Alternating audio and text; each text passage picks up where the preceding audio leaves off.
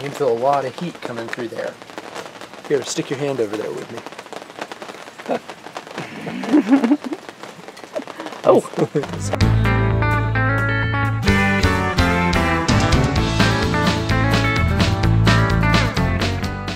Good morning, everyone. Today I thought I'd take a few moments and talk about a product that we have that we use a lot. It's called the Omnia oven. This is a cooktop oven. It works pretty well. We're pretty happy with it. It's from a company Omnia, OmniaSweden.com, and it makes it possible to cook things on your stovetop like they were in an oven. So it's a lightweight. It's got a lid, these holes in it.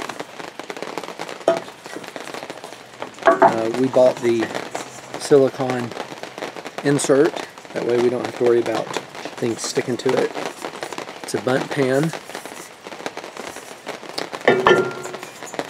and it's got this bottom piece that creates an air gap between the flame and the bundt pan, and then the hot air comes up through that hole and up in to this.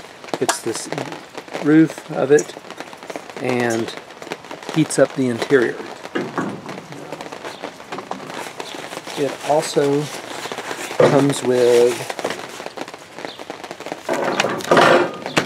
you see it's well used, this grill.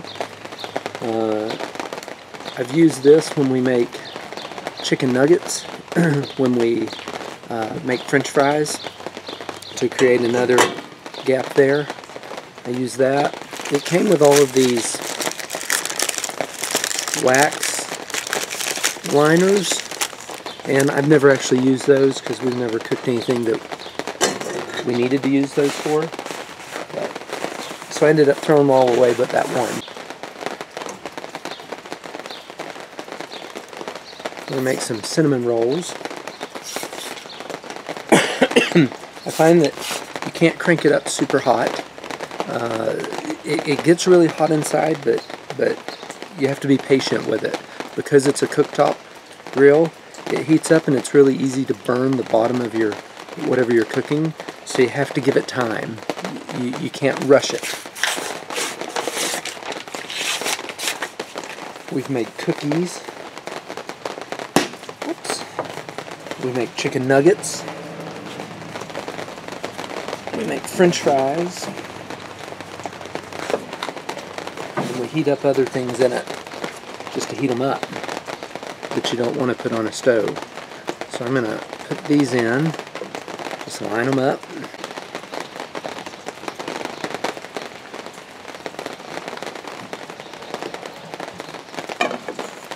Now with the Omnia oven,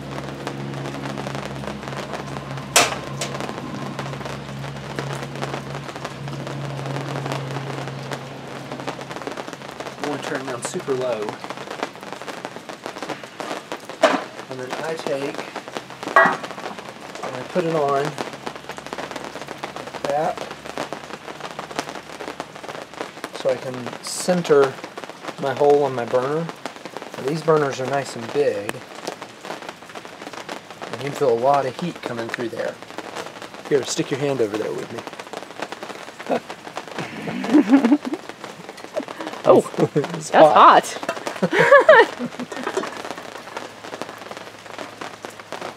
Now, I've stuck our probe in here that measures temperatures for like meat, and it shows that it'll be pretty hot, but that's not a real good way to measure the temperature.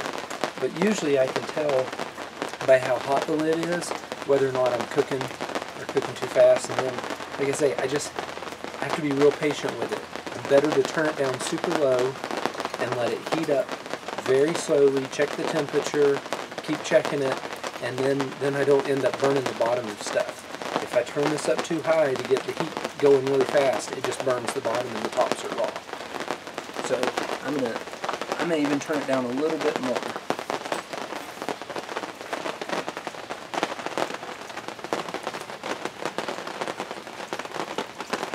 Good. See, I can already... Yeah, that's a good thing I turned it down. I think it was getting too hot already on the bottom. So we'll let it do its thing and see how it goes from there. See the steam coming out of that? That's that vent hole right there on the side. So let's take a quick peek. Oh, yep, those are looking good. Let's check these. Ooh. They're done. They're done.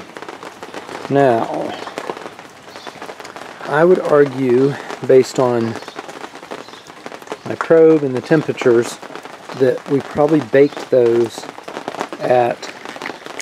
I'd argue that we probably baked the cinnamon rolls at 250 or so, maybe not 300.